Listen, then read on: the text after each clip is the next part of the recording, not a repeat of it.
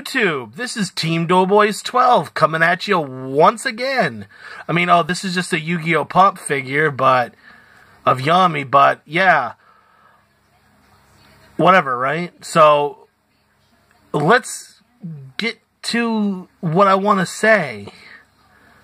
Man. Still gotta upload, as you can see, my binders up there. I got some boxes, still gotta go through all that stuff, as you can see up there. But that's not what we're looking for today. What we're looking at today is another deck profile. You see this deck right here? We're gonna be deck profiling this deck. So furthermore, let's give it a kiss and let's do this shit. So I'll set you right over there. Okay, so first thing is first. This is my take on Gren Maju de Eiza.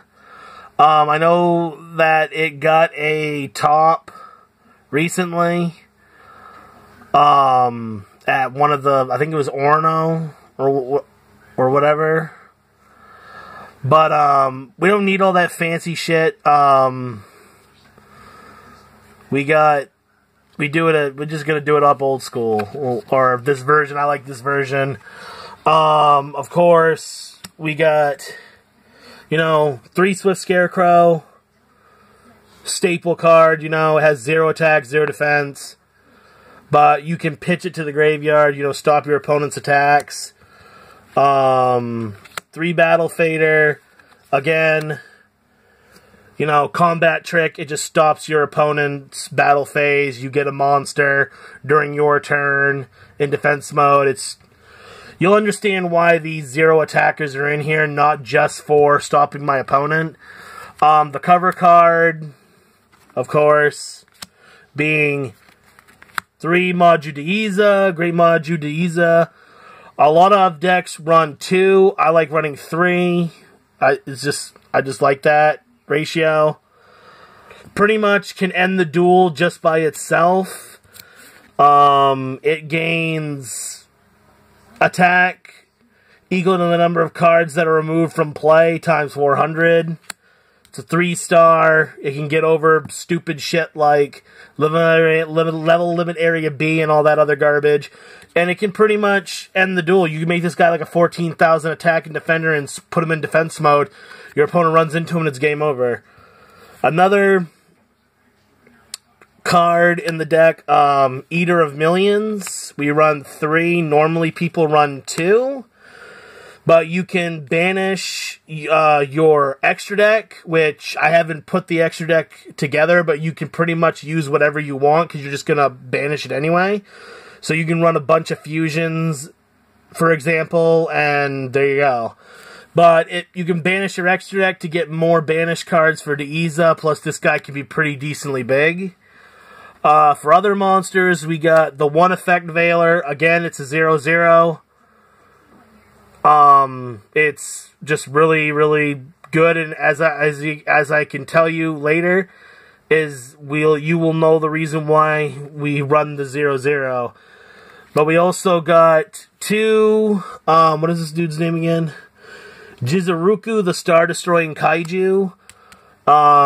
It's a over 3,000 attack Kaiju. This is to get rid of your opponent's stupid shit, especially if they're playing Guard Dragons.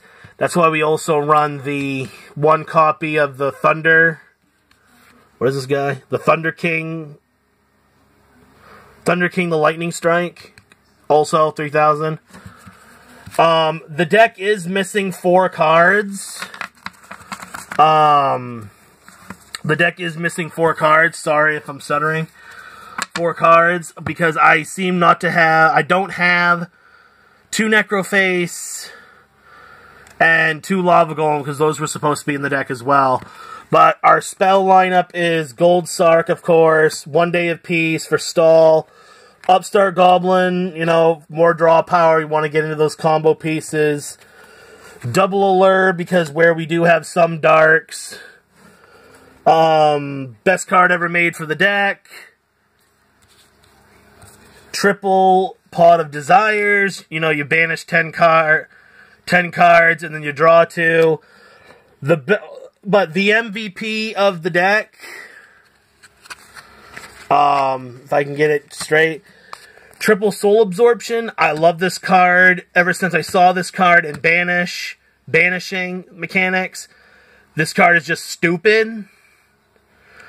Whenever a card's banished, you gain 500 life points.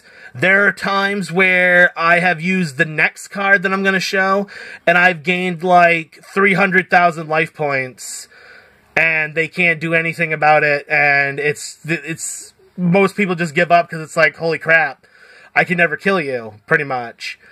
But the next card, which makes this card just so friggin' stupid, is triple Inferno Tempest. It is a quick play spell card that when you take 3,000 attack, when you take 3,000 damage from one attack, you can activate this card from your field, where it's a quick play, and it banishes all monsters from both players' decks. So you're pretty much banishing all of your opponent's monsters, you're banishing your monsters as well, but what makes this card, what makes it so dumb is you have soul absorption. So say I banish, say, 10 monsters and my opponent banishes like 20, you're gaining over 100,000 life points just from this one friggin' card. And also, like, Pot of Desire, playing this and then Pot of Desires, that's 5, 10, 15, 20, 25, 30, 35, 40, 45, 50. That's 4,500 life points that you're gonna get, you gained from this one Pot of Desires. It's just stupid.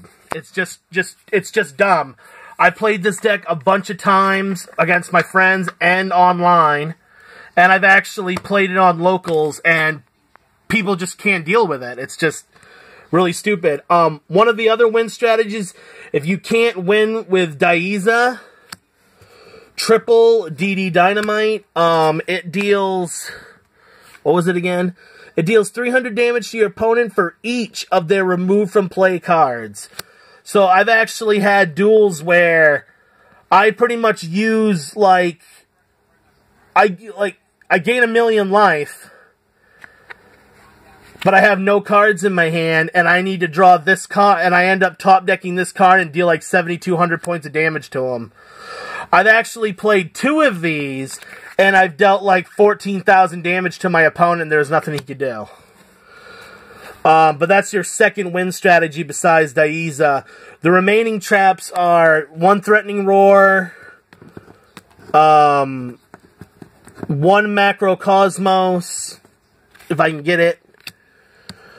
That helps with your banishing strategy. You know, you can banish important cards early against your opponent. And then the final trap card is Bottomless Trap Hole for if your opponent goes into a bunch of, like, stupid summonings, you can just banish your opponent's crap. And like I said, right now the deck is 36 cards. For all the cards that I have here, and I have a bunch of boxes down this way, I have no Necrofaces or no Lava Golems, so I've actually had to borrow those cards when I've played, but apparently I've never actually traded for them. But if you want to play this deck, you'd have to put in, you know, double Necroface, double Lava Golem, unless you wanted to add your own tech cards. I'm probably going to add my own tech cards eventually down the road, replacing those because I really like the new Primal Being or Primordial Being from the Megatins. I think it's one of the greatest cards ever. I haven't got any Megatins yet, but I really am, like, it's like the #1 card I want to run in this deck is the Primal Being, because he's just so stupid broken. I'm going to have a video about him also down the road, within the week or so. But I also want to thank everybody for the views on the last video I did, where I just came back into doing this. Thanks for the views. Thanks for the likes. that people that liked the video. And other than that, that's pretty much all I have to say. Is like